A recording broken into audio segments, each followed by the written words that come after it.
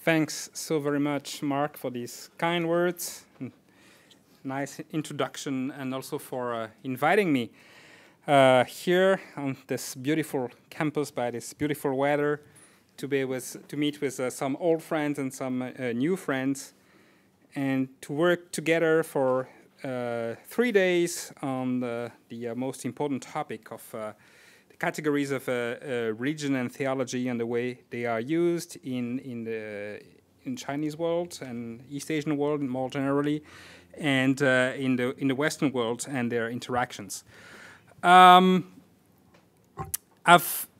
Presumably, Mark invited me because I've been working on this question of the category of religion and its adaptation by Chinese intellectuals and politicians by the late 19th and early 20th century, and the effect of this adaptation, this very creative adaptation.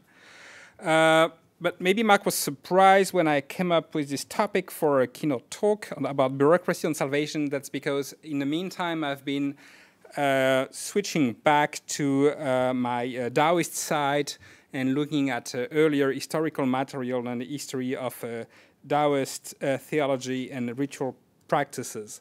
But hopefully this will nonetheless provide some food for thought during the workshop, as what I'm going to talk about is one strand in what we might call native theology, Shen Xue, right, study about the gods with an S.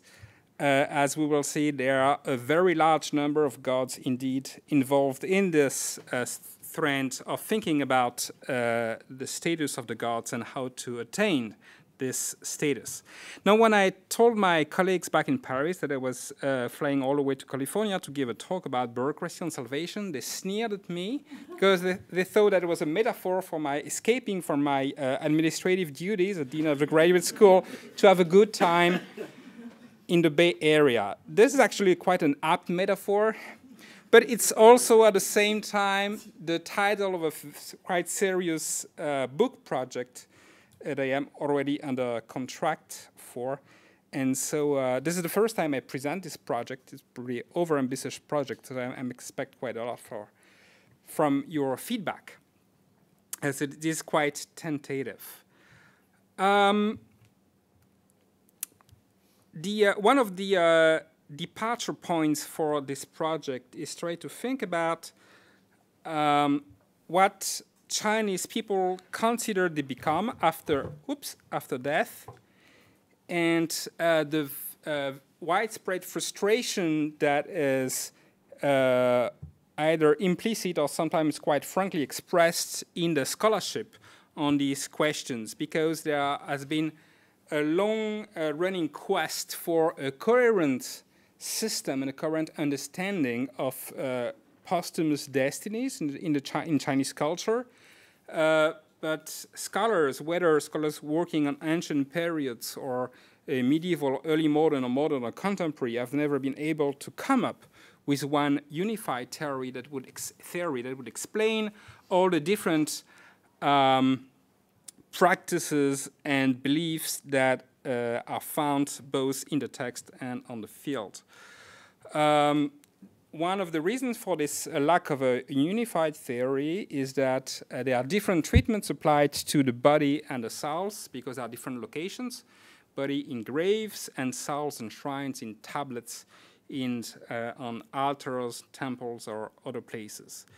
One early theory, the Sanhun Chipo theory, that actually gives human beings 10 souls that can have different destinies and can explain for these different treatments, is quite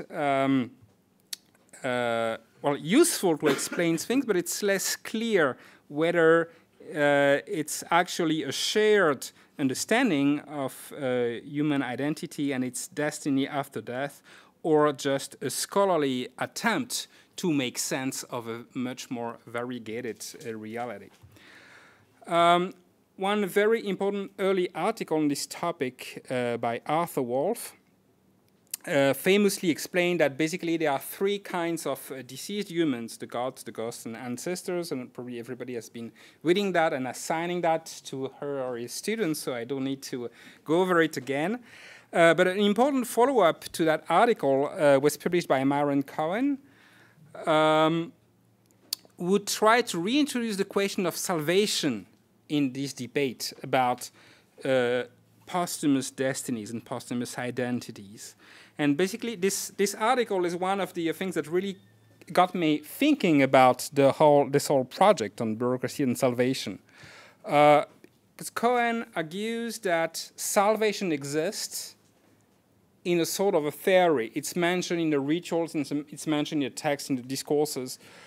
People talk about it, but actually, almost all of the ritual treatments of dead humans are done as if it did not exist. It was something that is granted as a very remote possibility, but in practice, it's not dealt with. And one of the things he does in that important article is that he opposes, on the one hand, salvation, which is completely equates with being reborn in the Pure Land. So he has a very lay Buddhist understanding of what salvation is, and I'm going to take issue with this in a moment. But what he says is that on the one hand we have salvation, which is controversial and possibly antinomial to the social order, and on the other hand we have normal, socially accepted and state-supported posthumous destinies like becoming an ancestor or becoming a god. And the whole point of this talk today is to deconstruct this opposition between salvation on the one hand and becoming a god on the other. So for the purpose of this discussion, I just sweep aside the whole question of defining Shen and defining God, because this very complex notion has a very long history, and that's not my topic, because I'm only given 50 minutes. So I just define it here as a spirit or a spiritual being who is worshipped by and intervenes in the lives of non-kin, right? So anybody can worship a god, a Shen, and a Shen can grant blessings or, on the other hand, punish any human being, including people who are not related with him by kin relationships. So to wrap up with this model of gods against ghosts against ancestor, and as it was also developed by Cohen, my take is that this model explains very well ritual practices. I mean, ritual practices that communities have and their relationship to various kinds of deceased humans. But it does not explain individual religiosity. So my whole argument is that when we look at those things from the perspective of individual humans and how they imagine their own posthumous destiny, then we have a very different vision from what we get by looking at communal and family rituals. One of the hints I got that we might see things very differently from the gods, ghosts, and ancestors, and I'm not going to debunk that model. It's very useful for certain purposes. But one of the hints I got that we might look at things a different way is well, it came in the course of my work on morality books, especially revealed morality books, and especially one of the, it's a rather recent, probably very early 19th century, well, turns of the 19th century, revelation, but it's become very rapidly a classic, and now it's all over the place. I've stopped collecting editions of the Yuli Bao Chao because I would need whole, buildings. They are, if you look it up, if you Google Yuli Bao Chao, you'll find billions of different websites that have their own edition of the Yuli Bao Chao with stories and illustrations and so on and so forth. It's very important text to explain, to look at, to study modern Chinese religiosity. And it's about what people become after death, right? And it has a number of different options, of different possibilities. So first, people became what the text called guilty souls, Gui fan. That's Gui, of course, is not a ghost, right? Because a ghost is an atypical dead. A Gui is a normal dead because everybody becomes a Gui at first, and is guilty because he has to atone for the bad things this person did in his life. And then, after judgment is passed, this person can be reincarnated, as that's the normal path. For very, very bad sinners, it can be punished for eternity, or be annihilated. How you kill a ghost is an interesting notion. But then there are two more options, and that's what I'm mostly interested in. You can enter the otherworldly bureaucracy. You can just stay in hell, but get a contract and work for the hell administration. And in some cases, you can also become a god. Notably, those who have committed rightful suicide are described as becoming a Shen. What is interesting, well, one of the things that are interesting in this list is that you don't find ancestors. There is not a single mention. Yuli Baochao is a pretty long text. You don't find one single mention of ancestors and ancestor worship, right? So much for Chinese culture being mostly about ancestors and ancestor worship. Not the case. And this extremely important and widespread text. And it's not a Buddhist text, right? Of course, it's full of Buddhist vocabulary. But it's really a Sanjiao kind of comprehensive description of popular theology. And also, no mention of the Pure Land. So the most desirable outcomes of the various bureaucratic processes described in this text are becoming a god or being reincarnated in a high social position. So the fact that this text does not mention Pure Land and does not mention ancestors got me thinking about how does this text express what people want or fear for themselves. Because this text is not about ritual practices. Well, it does mention ritual practices, but it's not mainly about prescribing what communities and families should do. It's about individual destinies, right? And from this text and from many other texts, and pushing back in time, we realize that people, of course, are afraid of being a Gui for too long. We are going to be Gui, that's for sure, but the shorter the process, the better. Ancestorship is not so desirable because it does not last forever. These ancestors dissolve into like a generic group after a few generations. It might sound anachronistic. I mean, jumping from Yuli Baochao to the Zhuojuan, but I just love this quote too much. So I can't help using it, right? 新鬼打老鬼小, right? The newly dead are strong and big, and the old dead have become small, right? So you cannot stay. You can stay an ancestor forever, except that you shrink and you eventually dissolve, and that's not a very appealing perspective for many people, apparently. Reincarnation also raises all kinds of problems in terms of maintaining your identity, staying who you are with your name and your history. And salvation, whether it's in this Buddhist guise of attaining the Pure Land or in this Taoist mode of attaining immortality, is desirable but difficult to achieve, right? So becoming a god appears in that picture as a very fascinating and attractive possibility because it allows one to maintain his or her identity. Right? A god has a history. A god does not change name. Right? Even thousands of years after this person has died, his or her birthday is still celebrated on the very day he is supposed to have been born. And you have there's days as well, and days when one attained the Tao, and so on and so forth. But the point is that you maintain your name, you maintain your specific identity forever. And that's the only of the several existing posthumous destinies that allows one to maintain his or her identity. And that's the main reason, I think, for the desire for divinity, for divine status that has been existing in Chinese culture for a long time, and for which I will try today to give like a short history, short long-term history. I like this quote about Jiang Zuowen because it's important for different reasons.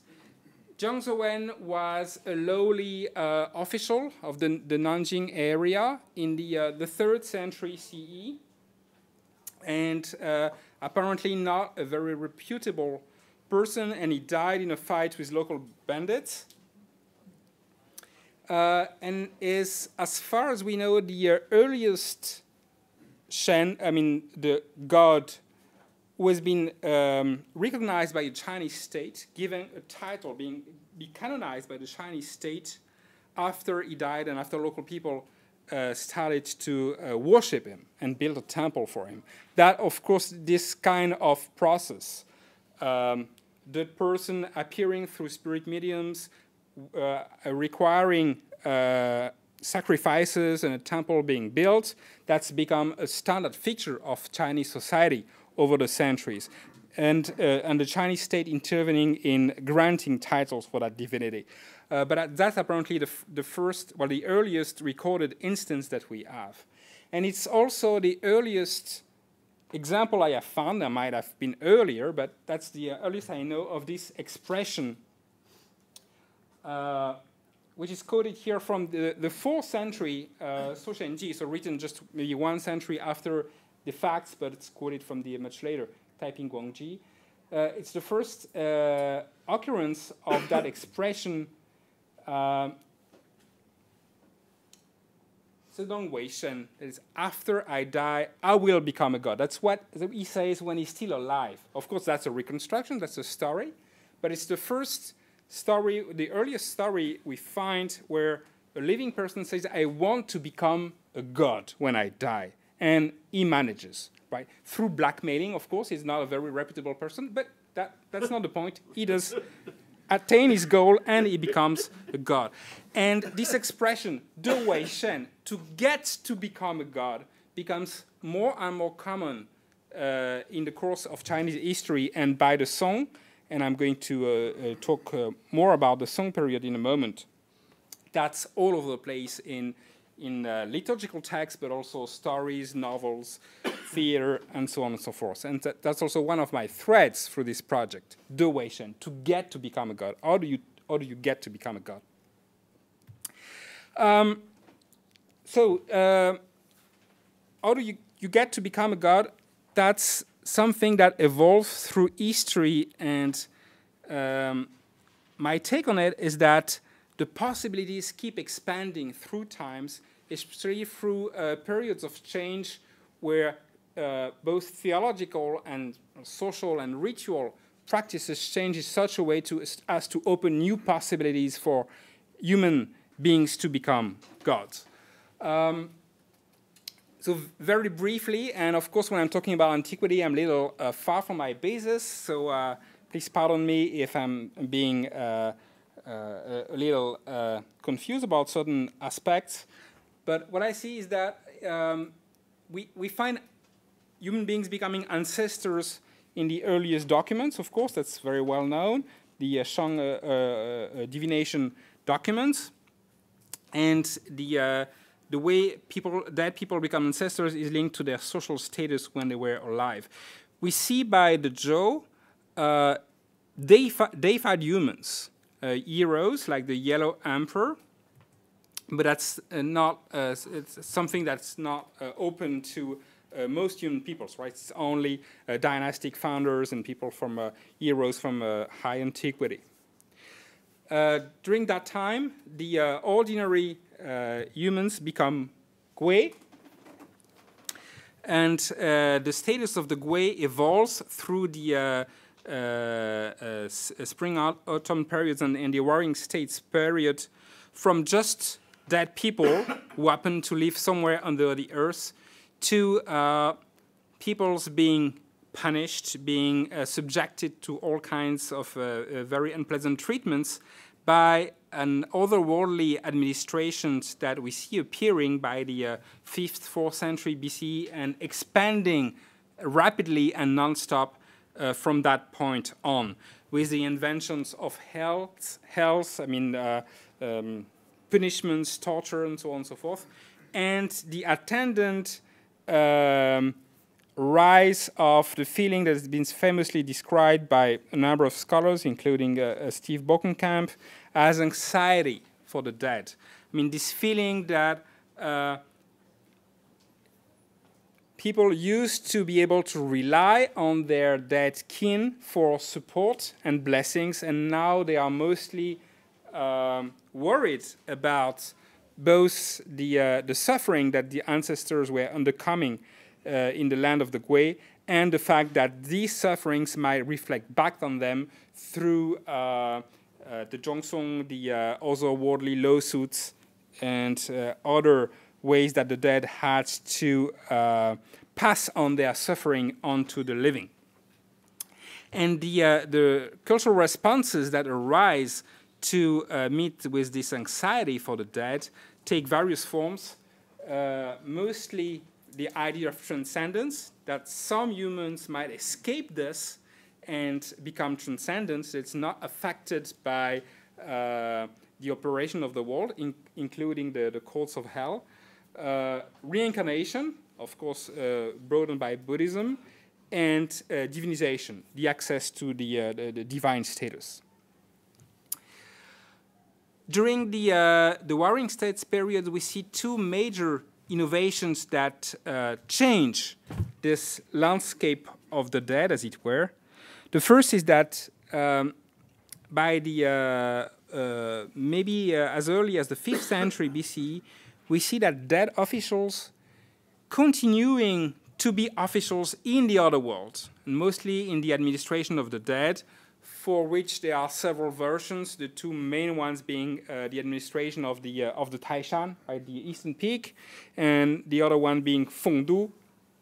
And there are all kind of texts that link those two and explain why there are two places for the dead, and actually one being the one appendix of the other.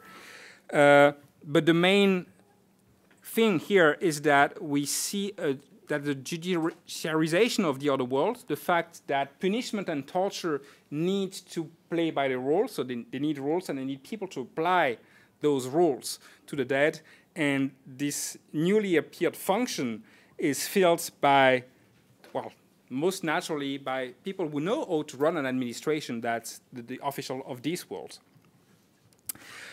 And the second and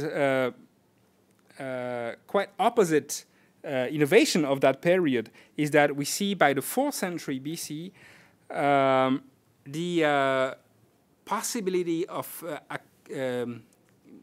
accessing to transcendence, to escaping the vagaries of the world, whether it's the world of the living or the world of the dead, and to access immortality. And during the first stage of discourse on transcendence, it's mostly against the otherworldly bureaucracy. And in some cases, it's quite explicitly against it. I mean, there are some manuals explaining how to become an immortal that basically tell you how to cheat the otherworldly bureaucracy, how to deceive them, how to make them think that they've caught you when actually they have caught somebody else, who is, of course, the loser in the game, but as long as you get immortality, then that's worth the trick. And this idea that we have during that period, that we have on the one hand people who rise to heaven and become immortals, and on the other hand, people who go down below the earth and become officials of the dead. These are just two completely opposite ways. But that's just one stage in the history of divinization, and from that point on, these two different ways will become closer and closer to each other, as I will try to show.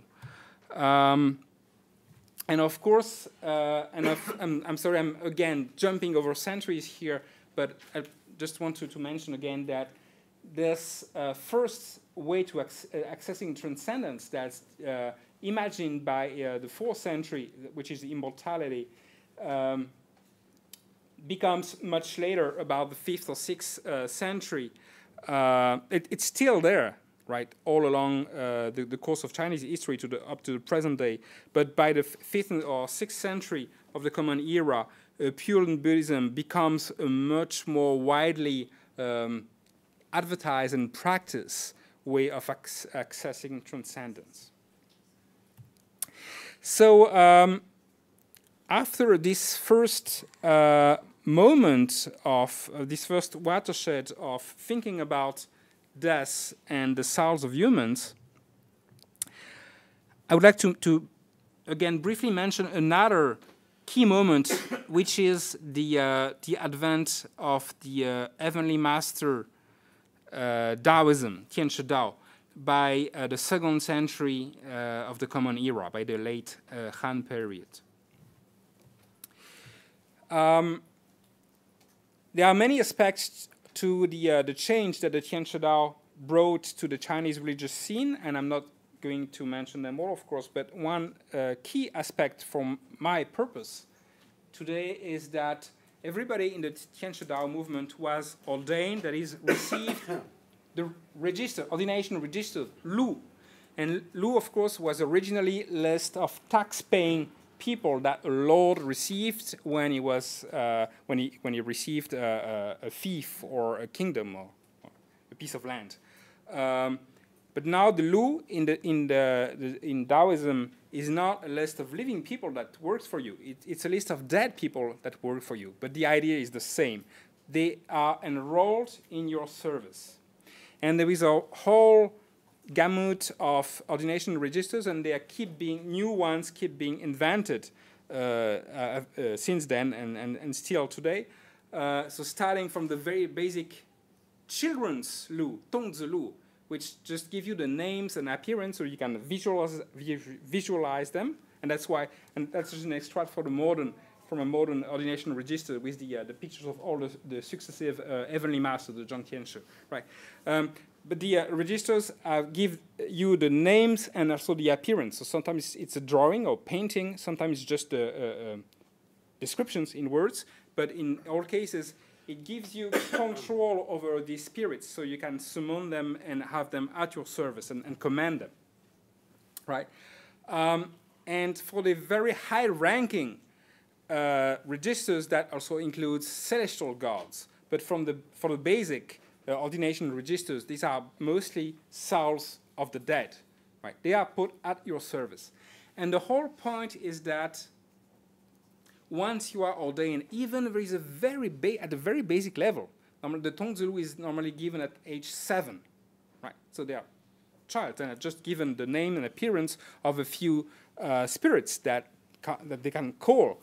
But even that very preliminary ordination gives you a title and a rank in the divine bureaucracy, and that grants you immunity from the courts of hell. And there are lots of stories you can find all the way from this early medieval period down to the present day, where people who have received ordination registers, even very preliminary ones, because high-ranking registers allow you to become a priest and to do rituals, right? But very basic preliminary registers don't give you any capacity to do a ritual, just given to children or young people.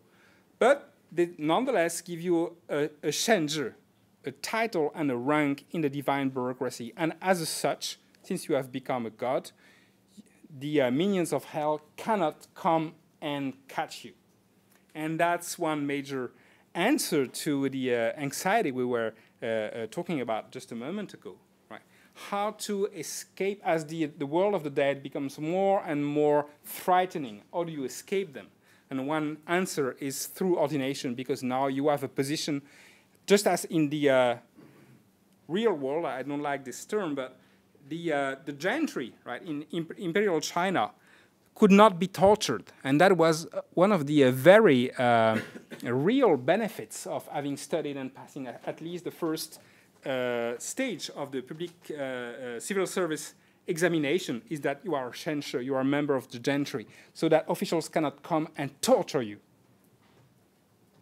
as they can for ordinary people, as is well known. And for the very same reason, people ordained, if they have a shenzi, right, a divine rank and title, they cannot be tortured in hell. So that's one answer, but there's something even more interesting in that history of ordination and the Lu, is that the spirits of the dead, the souls of the dead, that are listed in the Lu and given to the person being ordained, share his destiny now, and they share his status. So they also escape from the courts of hell. Right? And each time someone who has been ordained does a good thing. For Taoist priests, basically, it says at the end of a ritual, at the end of any Taoist ritual, there is this small section that many people don't pay attention to, which is crucial, which is called Yangong, to tell the merits, to say the merits. Basically, it says, we have done this ritual to ask for rain for the people who are suffering because the land is dry, or asking the gods to bring healing to that person who is sick, and so on and so forth. We have done the ritual properly, so we have gained merit. We have done something good. And so we need, as a consequence, to be promoted. So the living person, the Taoist, who has done the ritual, is being promoted, like one rank up. But he also lists all the spirits that have helped him do so, including all the spirits in his Lu. And they are also promoted. And when you read hagiographies in the Taoist literature, and there are quite a lot of hagiographies in the Daozong and outside of the Daozong as well, it's always, and sometimes it's quite repetitive. And Mark Mullenbelt recently, in his nice book on the Fengshen Yanyi, has shown that it's the same thing for many novels, including the Fengshen Yanyi, is that the structure of these stories is very repetitive. People do something good, they do a ritual, they do a miracle, they do something. And then they get promoted. And you have a list of everybody being promoted, including, and actually mostly, all the spirits and the gods and the dead, the souls of the dead, who have taken part in the process. Right. So by giving the souls of the dead, by enlisting them into registers and giving them to human beings, the Tian Shidao promoted all those dead people into the ranks of the divine bureaucracy and allowed them to escape the punishment and tortures in the course of the other world. Another important innovation that the Tian Shidao brought, and that the other Taoist revelation that followed on the heels of the Tian Shidao, and that keep being appearing, because Taoism has new revelation like every week. It's an open revelation. But the major revelation of the early medieval period, like the Shangxing and Lingbao, built on that foundation that the Tian Shidao had established and further elaborated its theology. And one major innovation is that the high-level adepts who have directly accessed transcendence, who have become immortals, or Zhen, true personal transcendence, as they are called in the Shangxing and later text, they are integrated into a bureaucracy. They become immortal officials, Xianguan.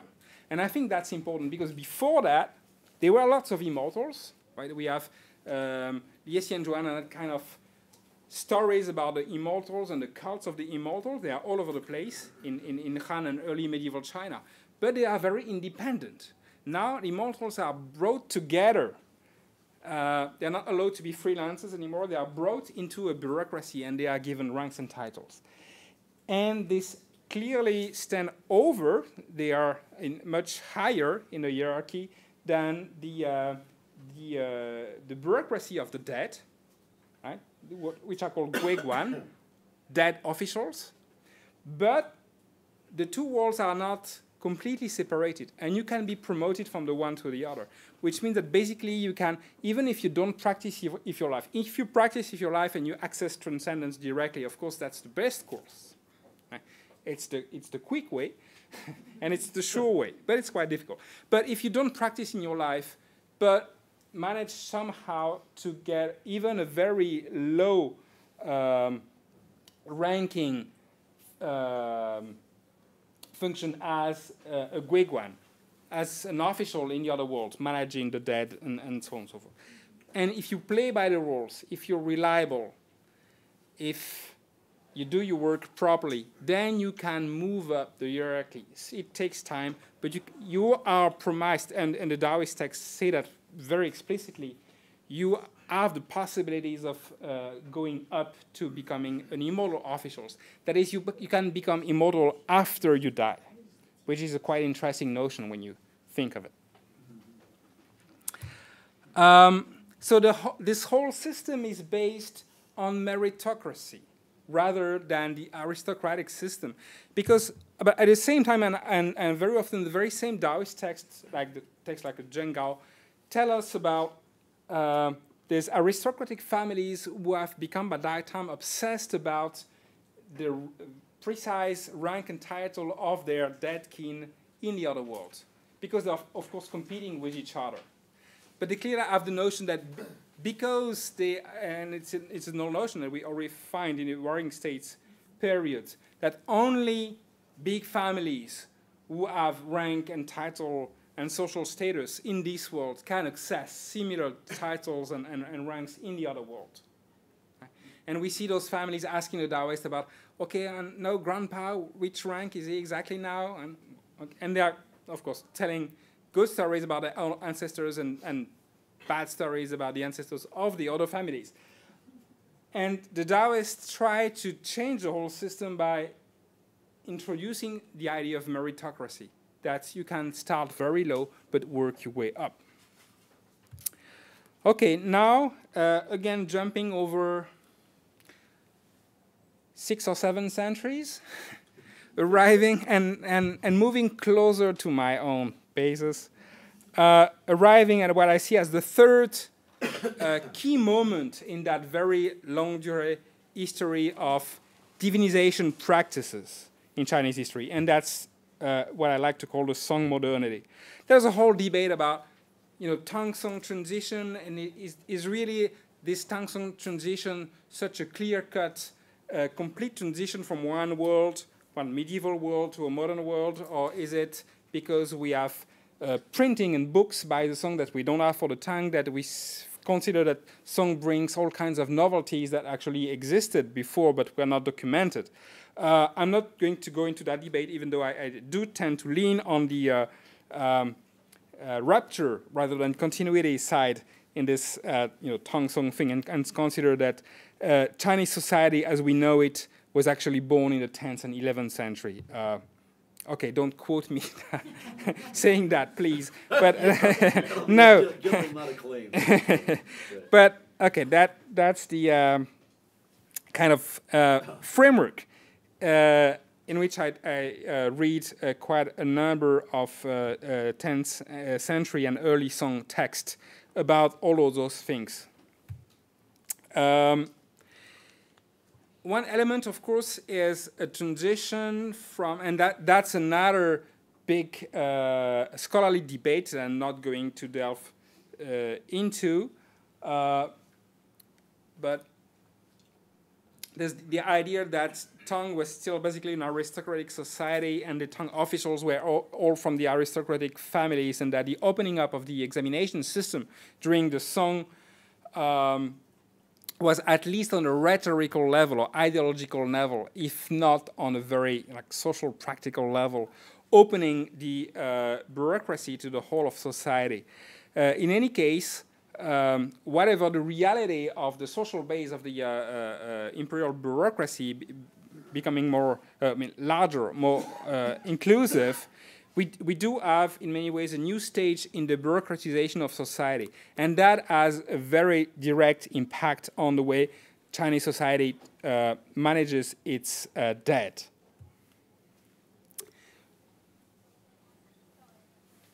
Because as much as it wants the Song state, and again, I'm just hinting at this now, but many of those changes that we tend to call Song actually find their roots in the 10th century, which is usually described as a very chaotic period, but it's also an extremely creative period in many ways. So as much as the some of the pre-Song states, and certainly the Song states, tried to include society within its governance and its administrative system, it's also tried to include the dead within one larger system, rather than just giving recognition to the ancestors of the aristocratic families and leaving all the dead from the commoners' families in a sort of a no man's land.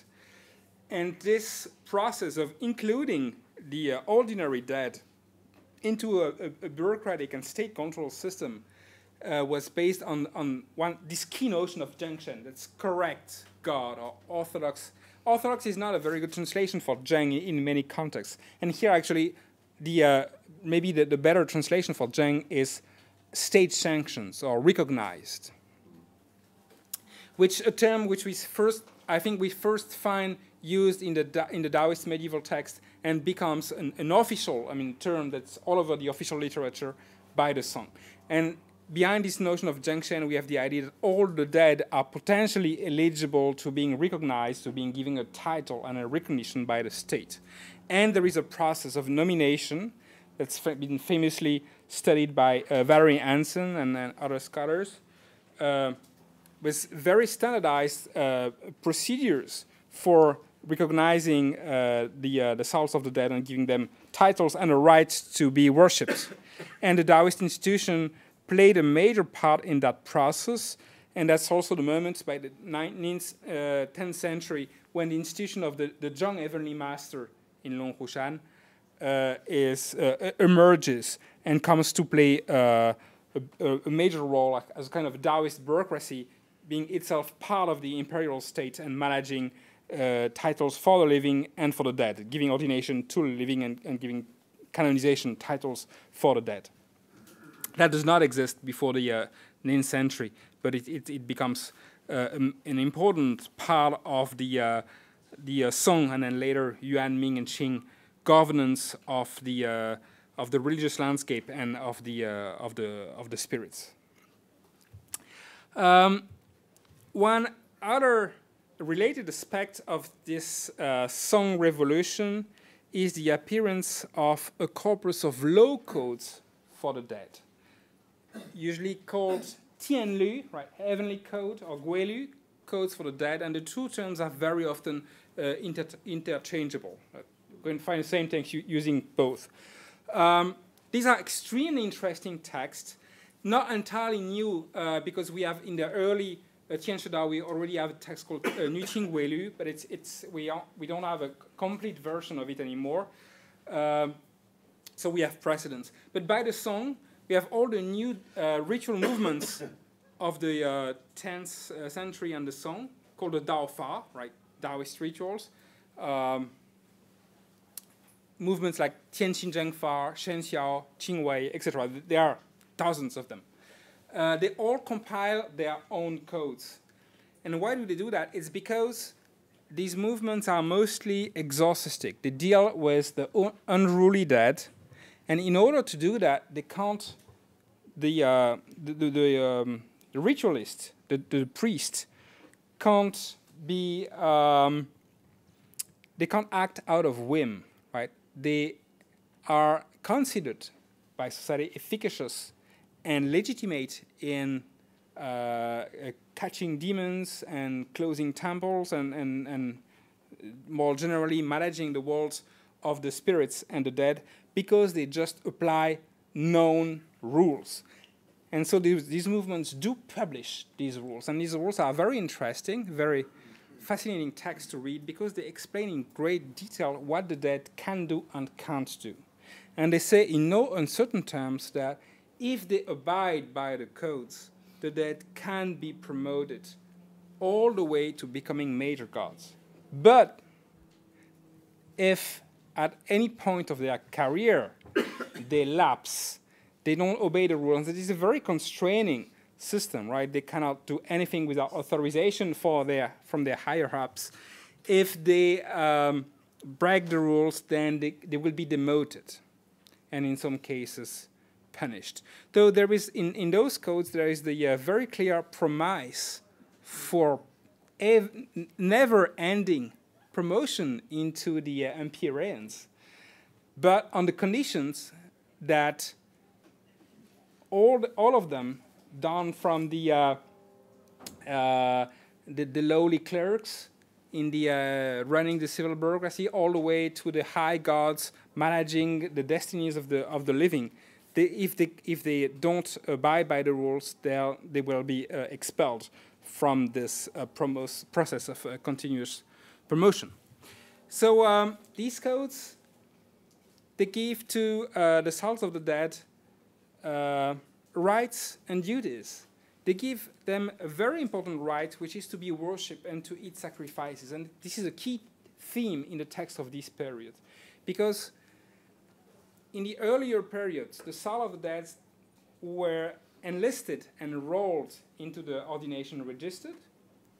They had the benefit of escaping the courts of hell, but they could not be worshipped. They could just act as clerks or runners for the Taoists. They could not be worshipped by others, and they could not receive sacrifice, especially meat. And of course, the question of the blood sacrifice is absolutely key in that story, because during the whole course of the first millennia, both the Taoists and the Buddhists have tried to convince the gods to stop eating meat, and they had failed. Right. So now, by this song aggiornamento, as it were, the spirits of the souls who work for the Tao, who work in cooperation with the priest, they receive the right to eat meat, so to receive sacrifice. This is admitted. And so they can have their own temples. And this is even better than just being enlisted in an ordination register. You can have your own temple. You can eat meat. Right.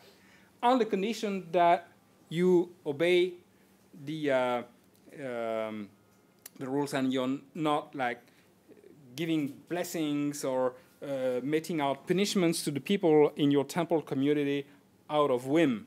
Right? If you do that, you will be deprived of temple and sacrifices and title and rank and benefits. Right? So you have to apply the rules and to keep fighting against those xieshen, that's the spirits, the souls of the dead, who are not who don't buy into the system, right? Who don't apply the rules. And so in this revolution, the word might be a bit strong, but I think it does give an idea of this sea change of the relationship between the living and the souls of the dead in terms of offering them sacrifices and giving them ranks and titles. Because now most of the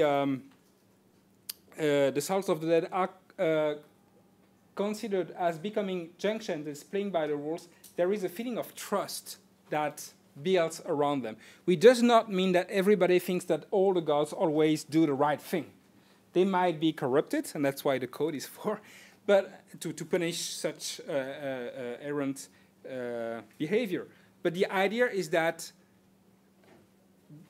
as a rule, the gods can be trusted. And this is in quite a stark contrast to early medieval texts about the gods, when we see them as very fickle and unreliable.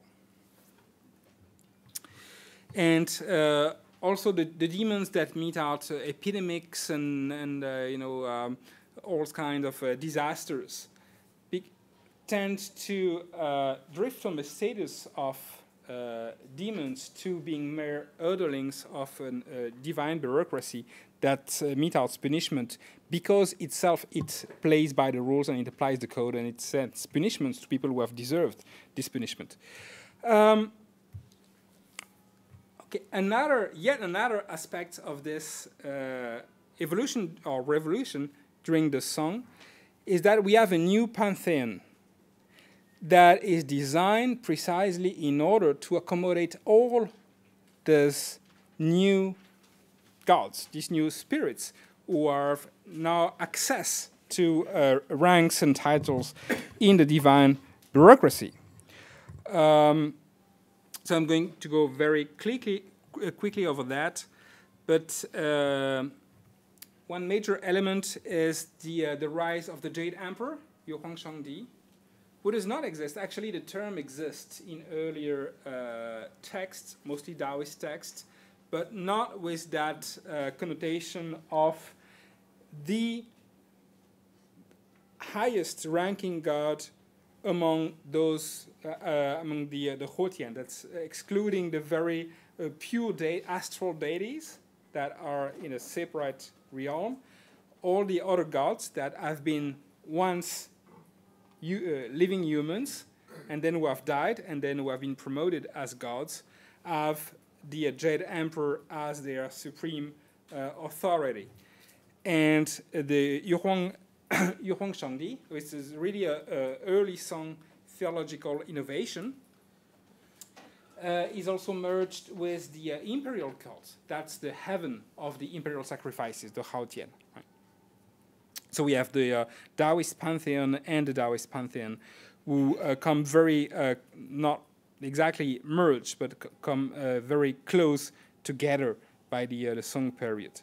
And below the Jade Emperor, we have a rise of a whole new territorial divine bureaucracy. Of course, they were Earth God before, but now they are considered, and they are very long, usually the longest section in the Tianlu, in the divine codes of that period, explaining the duties and the process of promotion for the Earth God. And above the Earth God, we have the city gods, 4 counties, Xian, right? And that's also a new development. There were a couple of city gods here and there during the Tang, but not systematic at all. By the Song period, in any Taoist ritual and many popular ritual, you cannot address the god without going through the city god. So it's the whole territorial bureaucracy that's like a grid encompassing everybody on the in the empire that is imposed on this well, imposed as a system for managing the gods, and the city gods are considered as pretty high-ranking gods, and the whole literature emerged around that time about who are the city gods, and usually they are famous dead officials of earlier times, and the one person who is considered in charge of nominating these dead people as city gods is the Zhong Heavenly Master, so the head of the Taoist system for promoting the souls of the dead. At the same time, the bureaucratic system of the other worlds get clarified because there were, in earlier times, there were some confusion between what I call the feudal title, which are actually honorary titles, and actual bureaucratic posting, the shenzi, which involved a precise function that has to be filled, a precise assignment, right? Well, this is just honorary. So the whole bureaucratic system gets clarified and expanded at the same time. And also a clear division, which was not really present before, well, not to that degree, between the civil positions and the military positions. And we find many stories about humans who very often are in the military, or in any case have not received a formal literary education, and so cannot be promoted as civil officials, right, like clerks or judges. And they get to access the ranks in the divine bureaucracy through exorcistic functions in military positions, right, as a general and the higher ranking marshals. And we have lots of the, actually the most common title giving to dead souls being worshipped during the Song period is General, Jiangjun, right? Because they are considered as having a function in that exorcistic, police-like branch of the divine administration. So to sum it up, by the Song, when we witness this very rapid and spectacular expansion of the divine bureaucracy, we find a whole question of who are the gods being addressed in a rather different ways than during the earlier periods. Of course, we still have, as has been the case for very long, victims of bad deaths, people who have committed suicide or who have sacrificed themselves for the benefit of the local community, who are promoted as gods. And that has been the case for very long, and it's still the case today. And it's still a major a way of access into the status of the gods.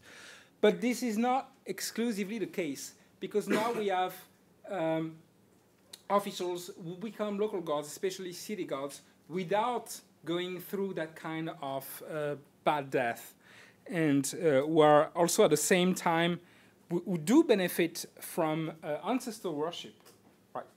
Because the wolf model, right, gods, ghosts, ancestors, has it that you cannot be a god or an ancestor. If you have a normal death, then you have your family has turned you into an ancestor, and you cannot become a god.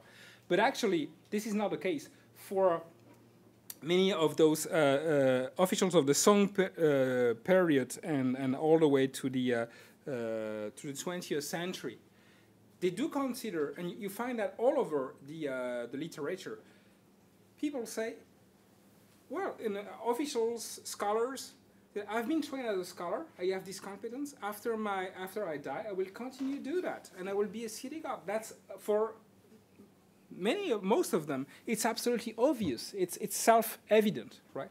And so, for this reason, they argue about the identity and the history of the local gods, and that's the Song period is also the moment when we see, and there are some precedents to that, but it becomes overwhelming by the Song. We see local officials or local scholars rewriting the hagiographies of the local gods and say, no, he's not that serpent, or he's not that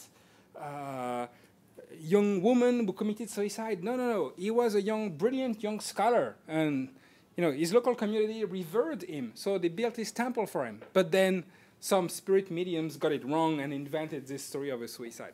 Of course, this is a reinventing. Many of those cults actually started as worship of local demons and suicides. But at the same time, this rewriting of the history of the gods by the officials, it's not just pure aversion towards local religious culture. It's also based on the fact that they also want to become God, and they want people to accept the fact that not all gods are those disreputable, very strong, fierce, very lean, but also very immoral spirits.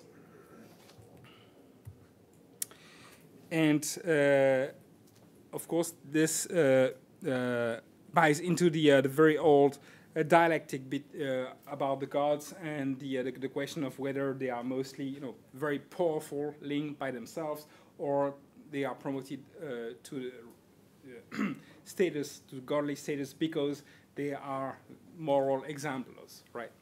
So the two actually exist, but it's very interesting to see how scholars and officials try to make it to make people accept, and people do accept the idea that you can become a god without going through this abnormal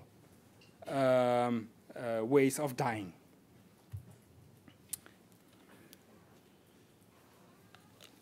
So as they do that, the idea that most people can become God, and it's actually a normal posthumous destiny for people to become a god, becomes widely accepted by the Song and stays so up to the modern period. Now, how, if it's desirable and possible to become a god, how do people become gods? There are, of course, several ways. You can be promoted to be a god after death. That's divinization by others. And first of the ways in which people can turn their dead kin into gods, of course, is the salvation ritual during the funeral, right? The Chao. And both the Buddhist and the Taoist funeral actually turn people into God because they gave them posthumous ordination, either through the lu, which I mentioned before, or through the jie, the taking of vows or precepts, the jie, right? And in China, but it's also famously the case in Japan with the kaimyo, right? People get posthumous titles and ranks through the ordination that they undergo in the course of the funerals. There is also the canonization, the granting of a title and the right to receive sacrifices, which can be given by the state or by the Taoist, or both. But there are also ways of ensuring one's divinization during one's own lifetime, right? And that's not divinization by others, like family or friends or local community. It's self-divinization, either through direct access to transcendence, immortality practices, or Pure Land devotional practices, or obtaining a divine rank either through ordination or self-promotion through spirit writing. And I'm going to show a couple of slides about these two ways of access to divine ranks. So ordination, I've discussed this for the earlier periods, right? The receiving of a Lu ordination register. This continues to be the case. These are famous scrolls that represent the ordination of a Ming empress. So, of course, it's not representative of popular practices, right? And the kind of very beautiful painting on silk that describe how this lady, the empress, is taken in audience to the gods and receives a very high-ranking title in divine bureaucracy. Does not represent popular practices, but actually ordination like this and receiving a title and a rank during one's lifetime was quite common for those people who could afford it. And all the way, it's still in the 20th century, we find rich merchants, businessmen, intellectuals who pay for the, and actually it was quite expensive, not because they had to pay the priest, but because they had to pay to pay for the making of all the documents and the rituals that, in the course of which they received those documents. So that was quite common. Many scholars received ordination of the Wenchong Lu that gave them a rank and a title in the ordination of Wenchong, right? The god Wenchong, who was managing the world of the officials and the scholars. That was very common. The other way is spirit writing. So that's a bad photograph of I took in a Hong Kong spirit writing apartment shrine a few years ago. And of course, that's interesting because, of course, we see that the medium, right, is possessed by the god and writing through this implement in a tray of ash is a lady, and so is the person writing the revealed words sitting next to her, because spirit writing was a way for women to access the ranks of the divine bureaucracy. Of course, they could also access it through posthumous ordination. And it's not the only purpose of spirit writing, which serve many different functions, but one of them, and that's clearly shown by many anthropological research done on spirit writing in contemporary Chinese societies, that show that one of the motives of the people taking part in the spirit writing groups was to ensure that they would get promoted among the gods. And indeed, in many, and there's a whole variety of spirit writing groups, but in almost all of them, the groups canonize, divinize their dead members, who very frequently appear and give revelation just after they have died, right? And so ensure their fellows who have been left behind that they are, now in charge of the ministry of educating justice in the 6th Bureau, 2nd branch, left division of, and so on and so forth. Because, these groups keep inventing new bureaus and administrations. So the divine bureaucracy is really expanding non-stop because we have to accommodate all those people, and all these groups have a clear sense of their innovating by inventing new names and titles. And here, that's a gazetteer published by one spirit writing groups in Zhejiang in the 30s. And the largest part of the gazetteer, well, they give their text, they give their history, and so on and so forth, but they also give the portraits and the ordination titles of all their dead members. And that includes women. And these were not, of course, most literati and officials took part in spirit writing, but that's included everybody who could read and write. And these are really like rich peasant families who had their womenfolk participate in those spirit writing and becoming gods thanks to that. Time is flying fast, but I have one last important point to make, which is that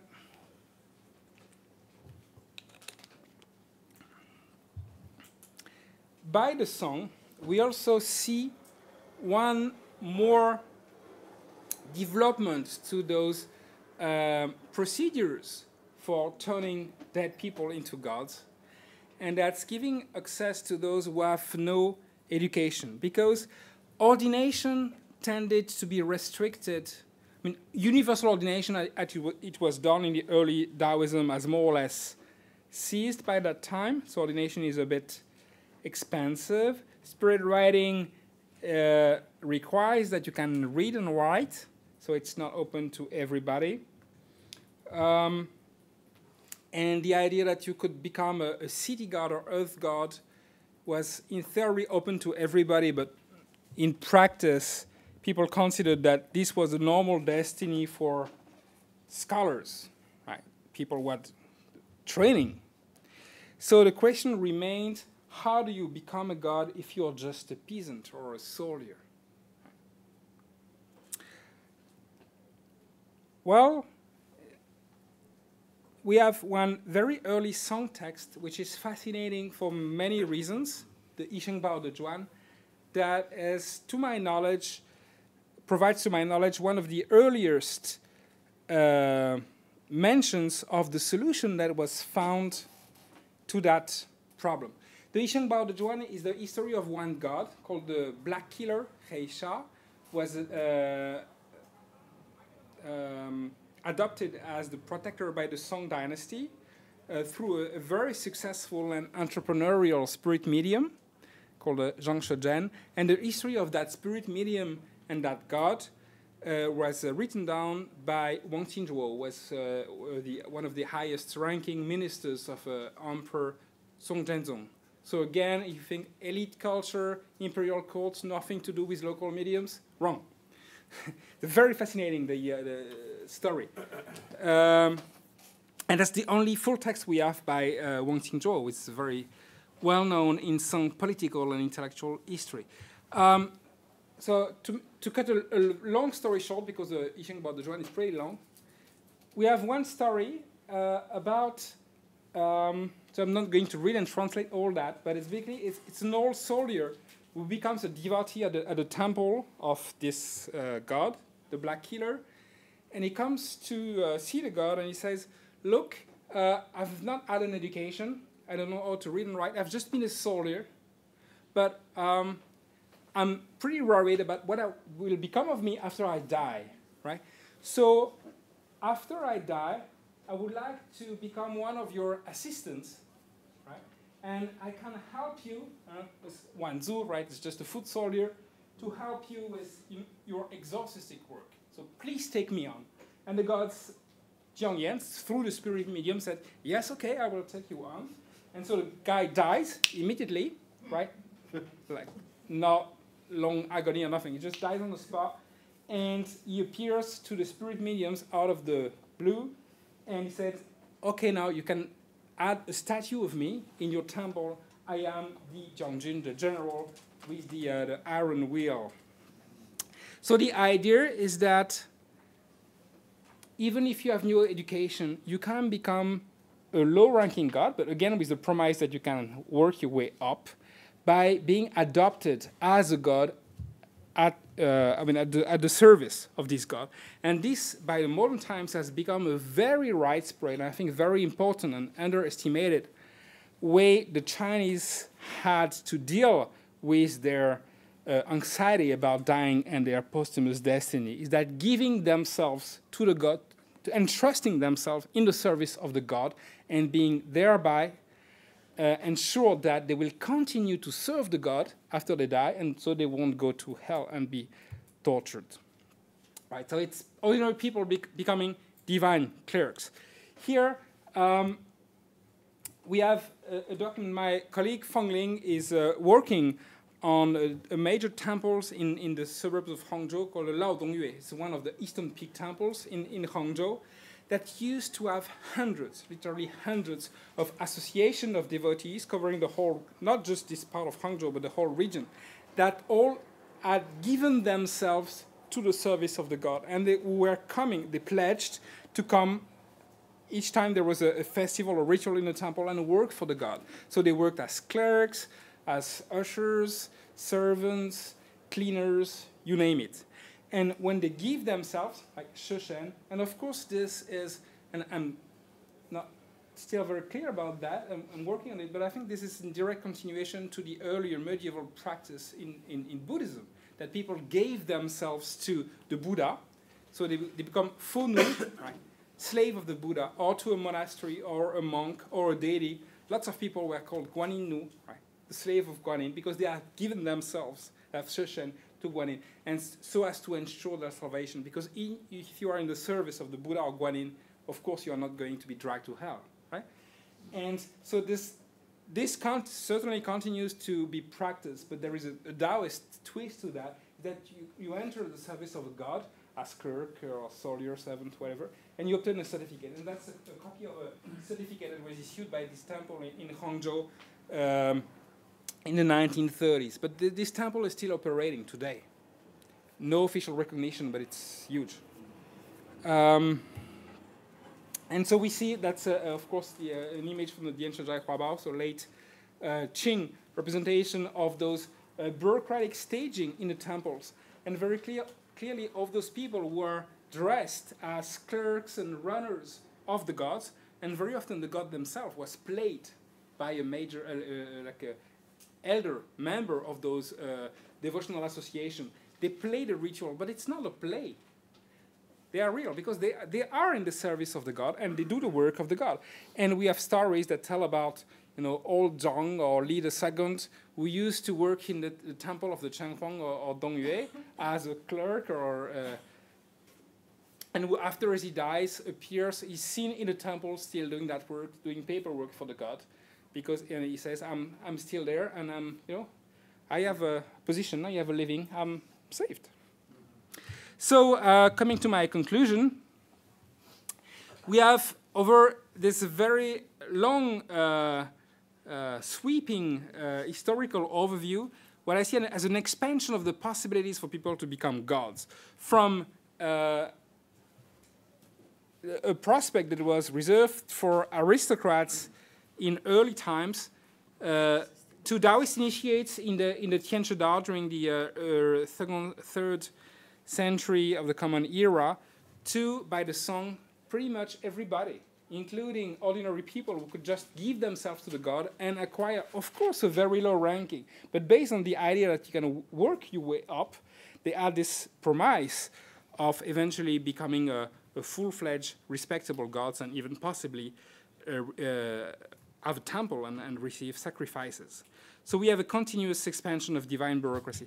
And that's my last slide, where I would just want to briefly go back to this question which I mentioned at the beginning of the talk, when I said that Myron Cohen opposed the idea of salvation and transcendence on the one hand,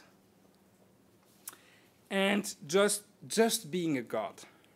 And of course, at first sight, it might seem that these two terms, bureaucracy and salvation, refer to two very different things, right? Transcendence, absolute certainty of never, of being, staying forever in a state of bliss on the one hand, And on the other, of course, enjoying the privileges of being a god, but not being ensured that will last forever. Yet, I consider that all the practices that we have just seen, like people giving themselves to the gods so as to acquire a status, even a low-ranking status, is based on the idea that if you respect the code and the code is known, it's not arbitrary, the promotion is open. It's a kind of a tenure track. Yeah. Divinization. Like a golf club, yeah. As it were. And both text and fieldwork show us that for many members of religious communities, transcendence, be it immortality or rebirth in the Pure Land, is of course an ideal, but it's considered very difficult to obtain in one's lifetime. So, first, getting a status as a god has become the major access pass to transcendence, because you can, as I mentioned earlier, and that's been stated early on by the Taoists, when they say that the worlds of the immortals and the worlds of the netherworld's bureaucracy are not separated, are not entirely separated. You can work your way your way up from becoming a lowly clerk to eventually reaching the status of immortality, of becoming a xianguan. And moreover, both the transcendence, the xian or the fo, and the gods, the shen, are cooperating. They are actors in the shared plans for the salvation of humanity, and that's very obvious in all the eschatological texts that flourish during the late imperial period and down to the present day. So for this reason, I propose that we don't oppose bureaucracy and salvation, but that we see the project, the state-building project of including everybody in the bureaucracy, even if as lowly clerks or runners or servants, gives everybody a hope, a promise to eventually access salvation through the long road. And with that promise, I'll wrap up my presentation. So thank you for your attention.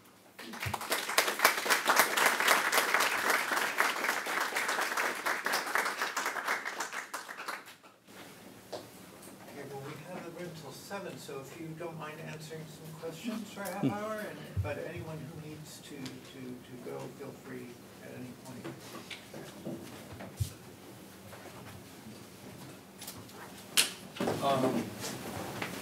If you could go back to the slide, you can just remember this slide. We have called who are gods, right? And who become gods, and then you have a list of the victims of bad death, suicide, deaths of their time. So,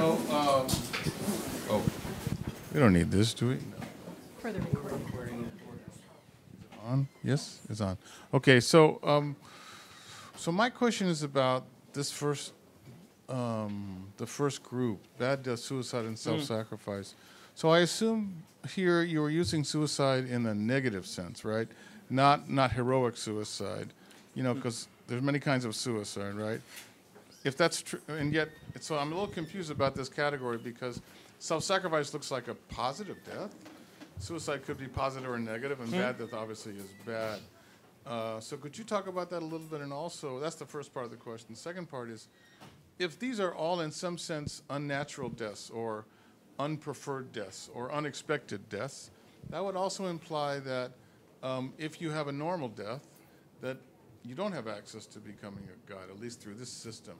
So those things I think you could talk about. Yeah.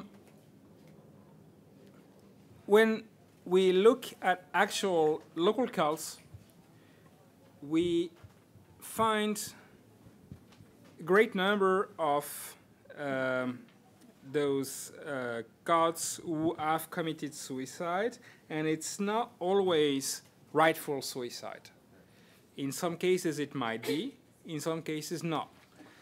Clearly there are some cases like the story of Jiangzuan, where the god is extremely powerful, very linked, because he is vengeful. So he has this huge built-up resentment that keeps him or her going, and it makes him very powerful. And so people worship that spirit for that reason.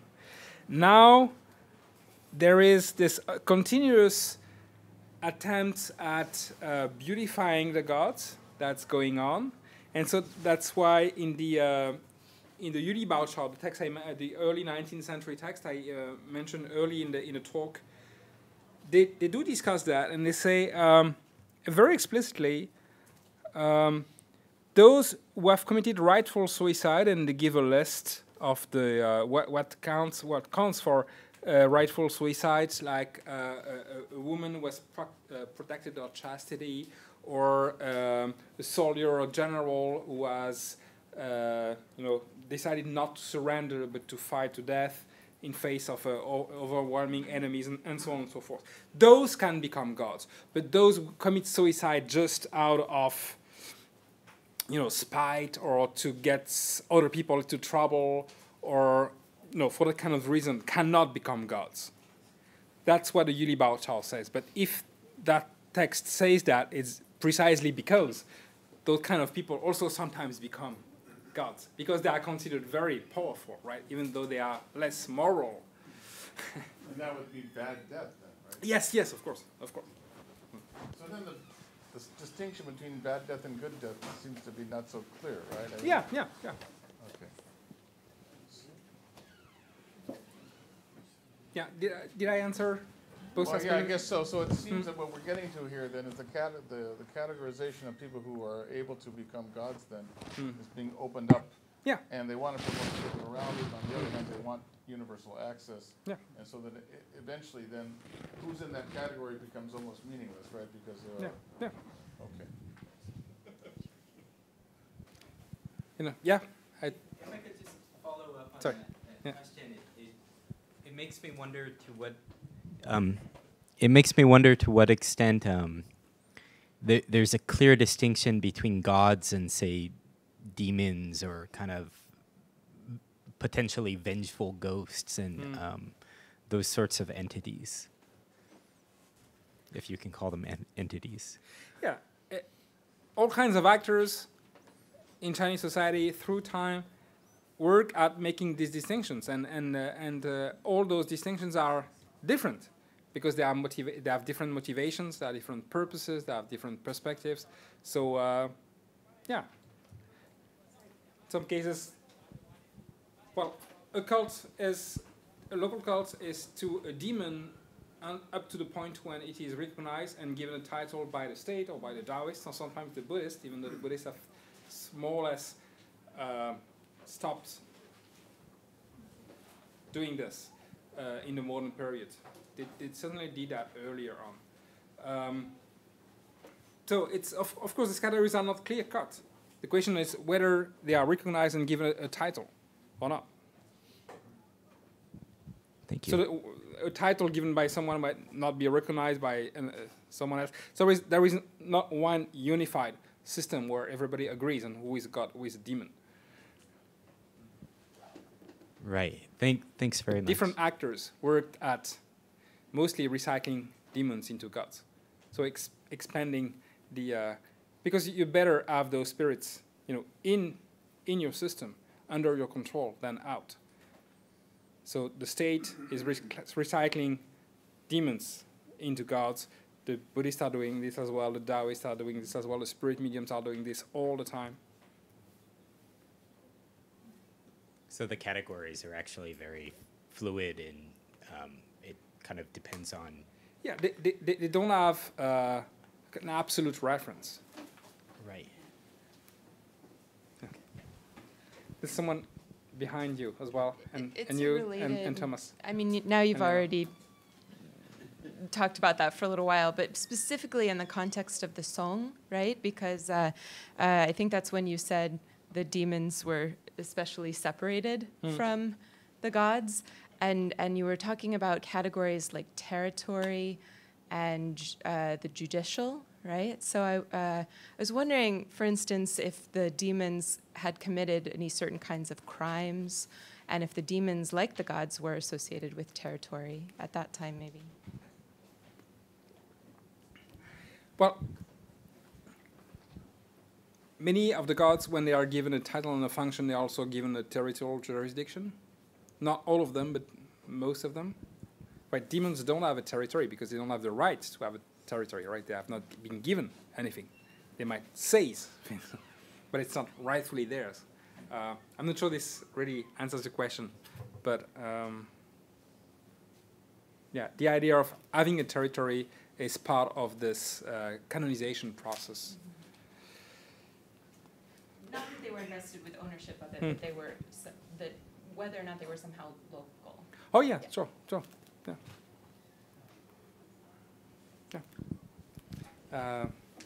Here.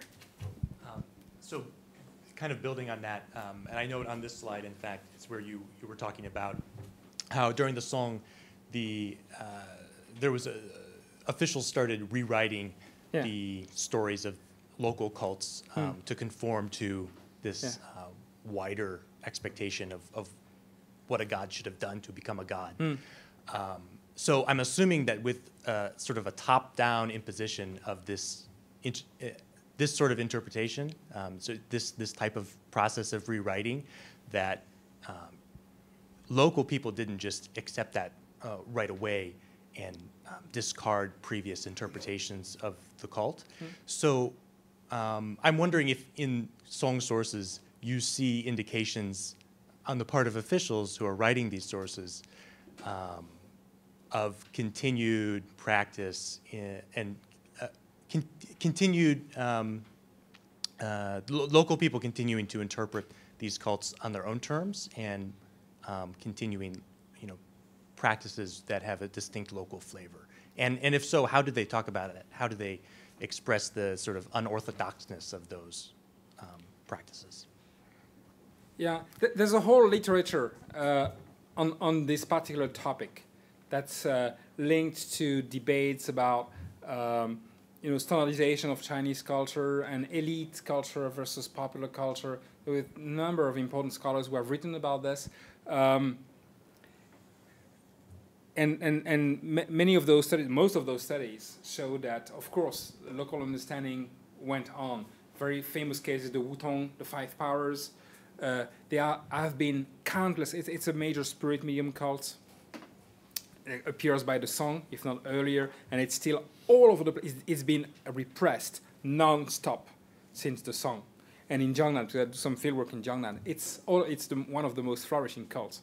Actually, repression do them good, yeah. I mean, in the center of Suzhou, in a park, you have spirit, like tens and tens of spirit mediums active every day, day in, day out. Fascinating. So so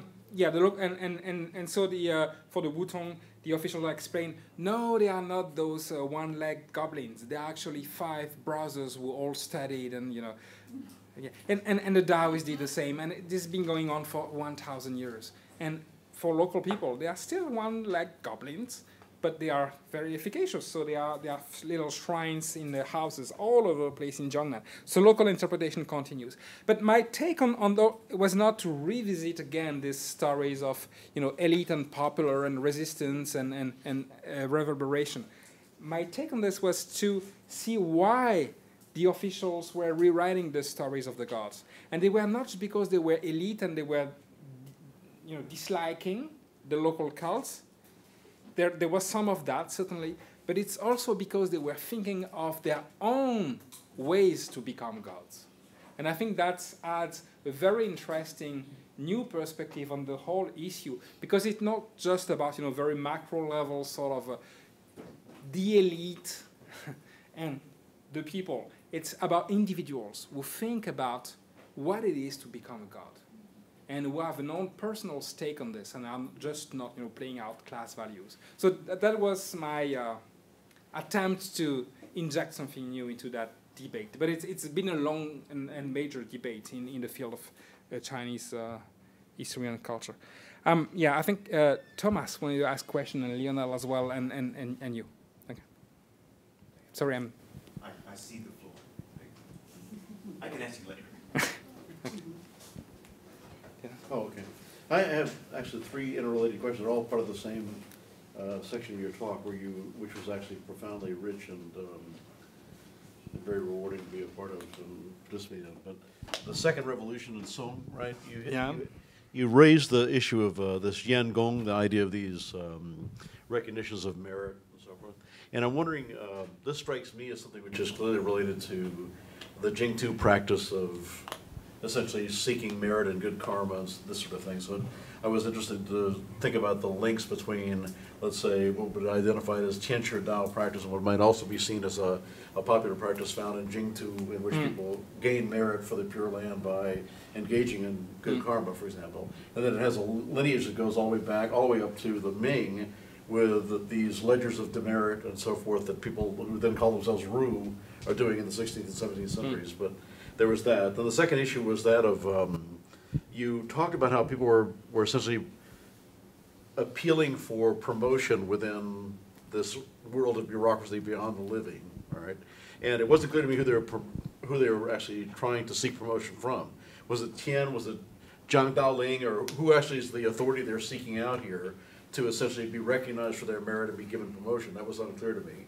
And then lastly, I didn't understand whether or not the Lu, these registers that you're talking about, are something which can take both wooden and paper form, and if they are taking wooden form, is it in the form of a tally that can be broken so that there can be a half in one place and a half elsewhere?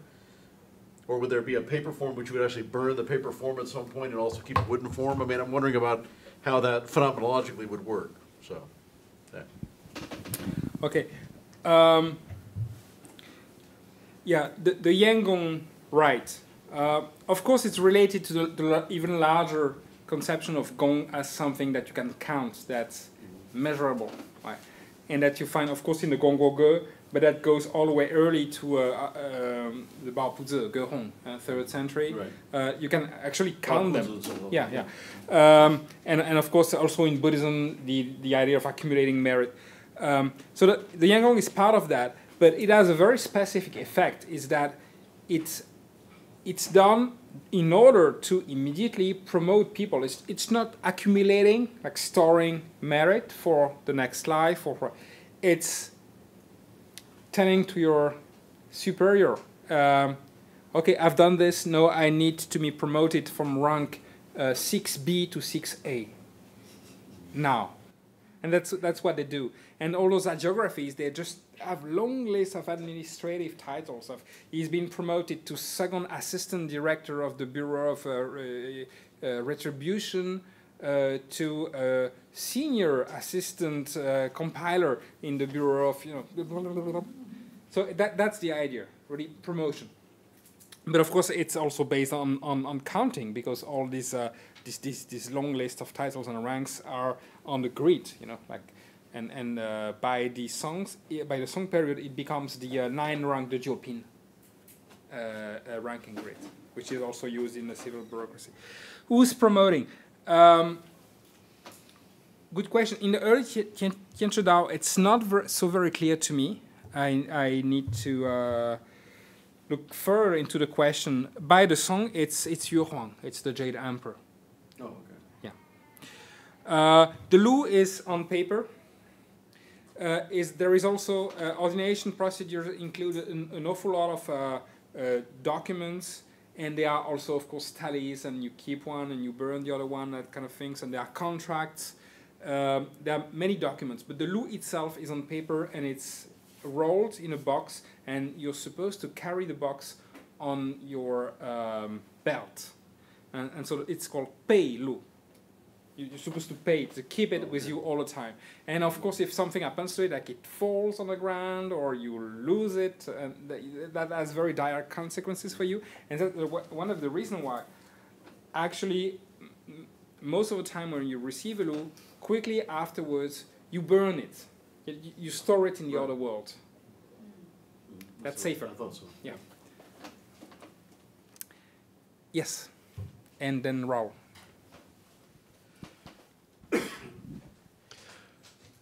You mentioned spirit mediums. Could you describe the experience and process of interaction which at least some people have with this world of the gods, how they see it, how they perceive it, how it speaks to them? Oh, it's a vast question. There are all kinds of communications, and of course, spirit writing. I was mentioning spirit writing because that's a major way for getting access to the divine bureaucracy. Is a very controlled form of spirit possession. So it's not spectacular. There is no like spectacular body movements. So, Is there a trance state? I'm not entirely sure about the scientific status of that word trance. I'm a little bit worried about this. There are rituals for becoming possessed. Right? There is a procedure. It's very controlled. It's quite standardized. Well, not exactly standardized, but it's the spirit writing is trying to do it all the time, right? So it's very routine, right? And it's not spectacular. So they have these little movements, and so they are in opposition to the spirit mediums who talk, who do not write. The basic opposition is writing versus talking.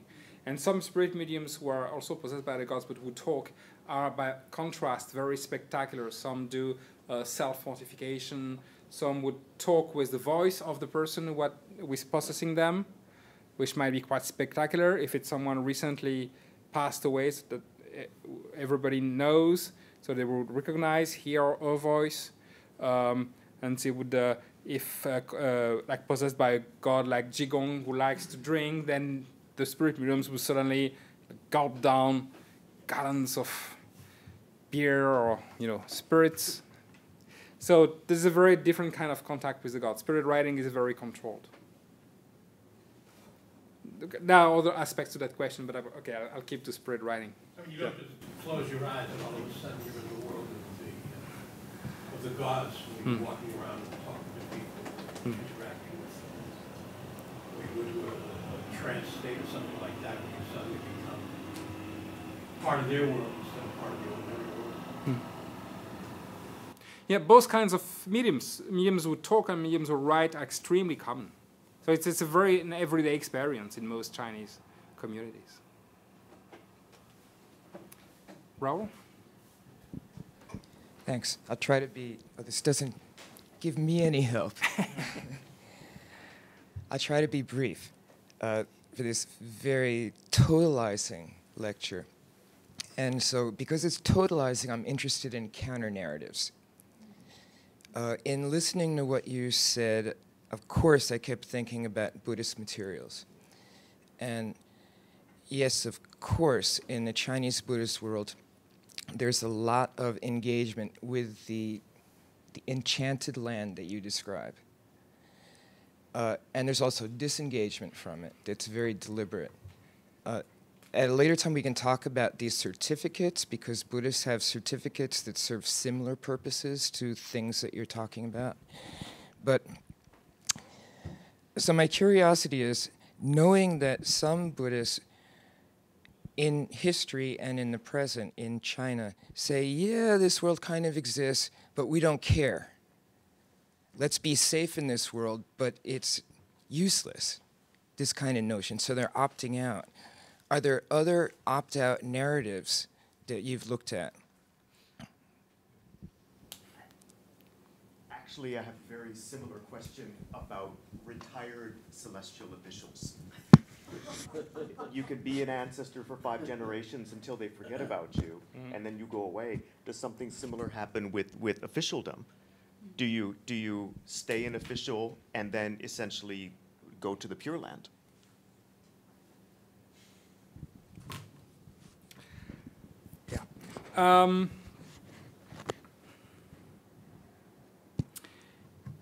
Okay. Of course, there are counter narratives, but I hope I didn't convey the sense that that was what all Chinese people have been doing since the Han or antiquity or the Song or whatever. My point is that it's more common than we thought that people try to become gods, and there were various ways to do that, and it was both quite rather common in practice and recognized, socially accepted. But of course, not everybody had to engage in that, because that was optional in the sense that it's a question of individual commitment. So by contrast to the family and local communities' treatment of their dead, which does encompass everybody, practices towards divinization is a question of one's individual's interest. And some people had very little interest, so did not engage in any of that. So there is the negative narrative of just lack of interest. Like you said, among some Buddhists, but not only Buddhists, but yeah, some people said, yeah, well, we don't know, what's the point? There is also, and I think that's just as interesting, the perspective of scholars and officials, literati, who were not very religious, not very interested in these things, but we did not reject them like, you know, atheist or whatever. There's one very interesting case is Yu Yue, this made towering scholar who compiled 4 different versions of his complete rules during his own lifetime. Yu Yue died in 1908, I think. Very interesting guy, major classicist scholar, but also wrote martial art novels and BG, talking about the supernatural. And Yu Yue talks about those stories, and he said, I'm less religious than most people around me. I may become a god when I die because that's, passively, because that's apparently what everybody does, maybe. But then he tells stories about his brother becoming a god, his disciple talking about their fathers and their masters becoming gods and going to temples and talking with them, the whole thing. And he describes that in a kind of a, well, not ethnographic, but distant kind of way, saying, yeah, that's what they think, that's what they do, and maybe that will happen to me as well. Who knows? Like I care. So you also have that kind of disengagement, but which is interesting because it shows how socially normal at that time, that's the very last decades of the Qing, these ideas were. They were not prescriptive, but they were very common. Yeah. I'll be very interested in the Buddhist certificates. Yeah. Retired celestial official. I've not thought of that. Brilliant. At what point do you lose individuation? Or is that, Well, of course. If we... most of my presentation was very much taking the point of view of the individuals engaging in those practices, right? Why it's interesting to become a god. Well, the questions, when you put it like this, sounds a little bit nonsensical. It does seem an interesting perspective to become a god, right? But, well, it seems to be. But my descriptions take their perspective. Why they would be interested in those things. Right. Now, from their perspective, there is this promise, never-ending promotion, getting higher and higher title and more exalted and so on and so forth. But of course, when you step back and you look at what happens, 99.99% of those people are very quickly forgotten, and nobody worships them anymore because you can't worship all the people who have died since the beginning of humanity, right? This is just a bit too much. So of course they are not retired; they just get completely forgotten. But that I've not seen. Into abstraction. Yeah, but I've not seen that come up as a concern or as a cause for anxiety in the writing, so far, in the writing of people who would talk about their divinization? I have a tiny question. When I was working on Sitang, one of the things I didn't understand was that some people had a sheng si, and it seemed to me, I don't even know whether I'm translating it correctly, that means while alive, a Sitang was raised to them, and then they had cult. Is that the right understanding of this term? Yes. There's a nice article on Sheng Tzu by... Yes, thank you. Yeah. Sarah, somebody. Okay, good. The idea of Sheng Tzu seems a little bit bizarre when you first think of it. I suggested to, sorry, she could translate it by a shrine to somebody who happened not to have died yet. But recently I came across cases in Taoist geographies that seemed to me to reflect on the case of Sheng Tzu and to help us make sense of them. There is this nice geography of Marshall Wen, which is the prototypical case of this soldier, uneducated, very brave and soldier, who becomes a major god in the pantheons of the exorcistic movements of the Song, and so he's in the army, and is the general of the army where he's serving distrust him and wants to kill him, so he escaped and he becomes a vagabond, and he even becomes a butcher of oxen, which is the worst thing you can do. And the gods come to him and say,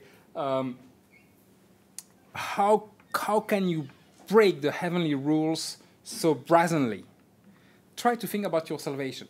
And he said, I don't have the Xian will, I don't have the capacity to become an immortal as Xian. He said, and the god says, the god is the son of the Eastern Peak emperor. He said, of course not. You're not going to become an immortal. Clearly not. You don't have the, what it takes to become an immortal.